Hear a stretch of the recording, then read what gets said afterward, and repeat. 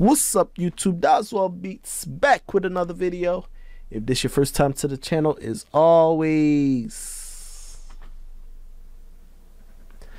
welcome. Please don't forget to like, share, subscribe, hit that notification button to get notified whenever I drop some heat. Alright, today what we doing? We're not making no beat, we ain't making no music. I just want to talk about the file browser that's inside the software, not inside the hardware.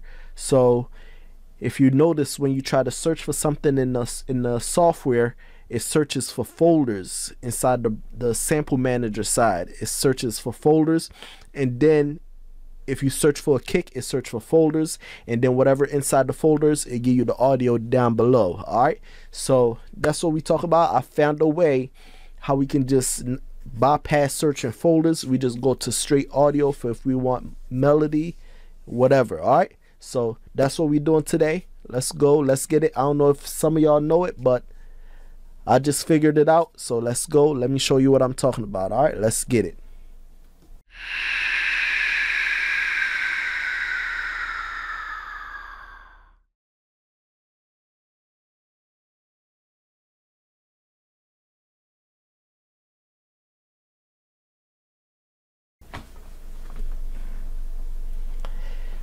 Alright, y'all, so we're inside the MPC software right now.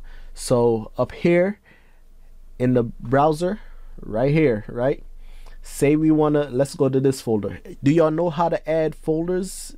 Like if you have samples in a folder on your computer, you can drop them right here.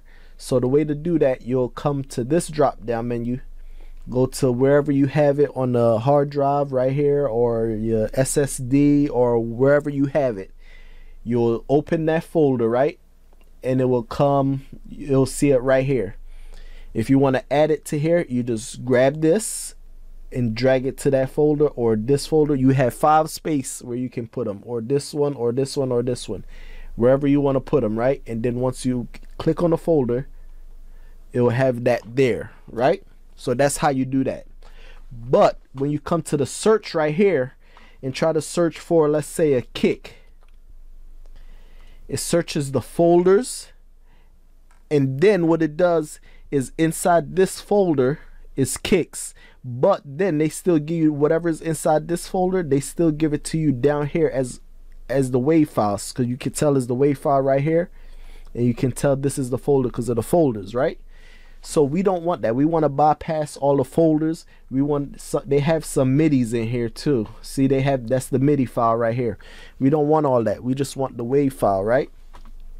So I figured out how to do that, right? So let's go. Instead of searching just the kick, what you want to do is hit space and then hit a dot, WAV. Now bypass all the folder and just give you all the WAV files, right? So no matter which folder you go to up here, is just strictly WAV file. That's any kick that's in here inside of any folder is just giving you the WAV. It's not giving you no MIDI files. It's just the straight WAV, right?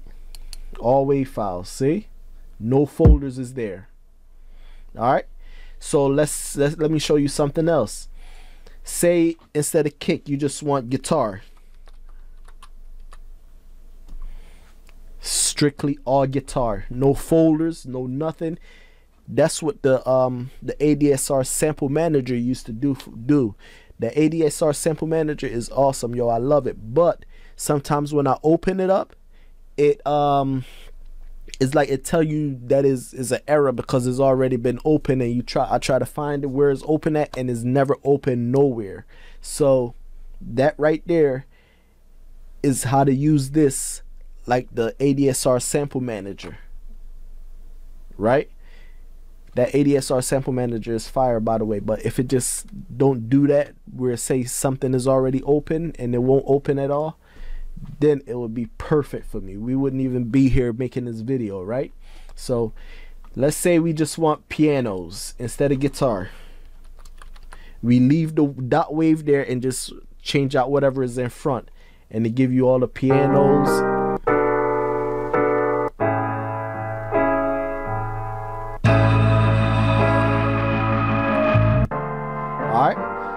So now let's say is with anything you want melody. Once the file starts with melody, it will pop up right here, no matter where is that inside this one folder. Or if you want it over here, no matter where is that inside this folder.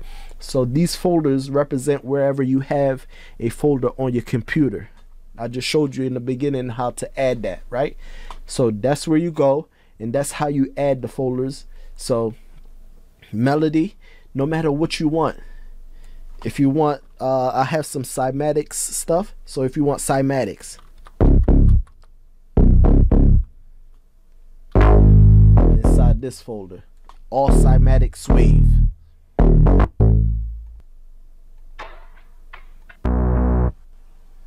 You see what I'm saying? Now say we want bass.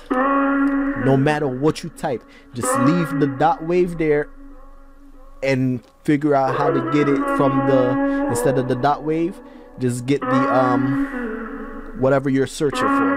All right, so that was the video for today, man. It was just a quick video just to show y'all how I use this sample manager that's inside the software, instead of using any external software. All right, so thank you to everybody, man. I appreciate y'all, everybody that's been tuning in, everybody that's been locking in. I appreciate y'all. Thanks for watching, man. I appreciate it all, man.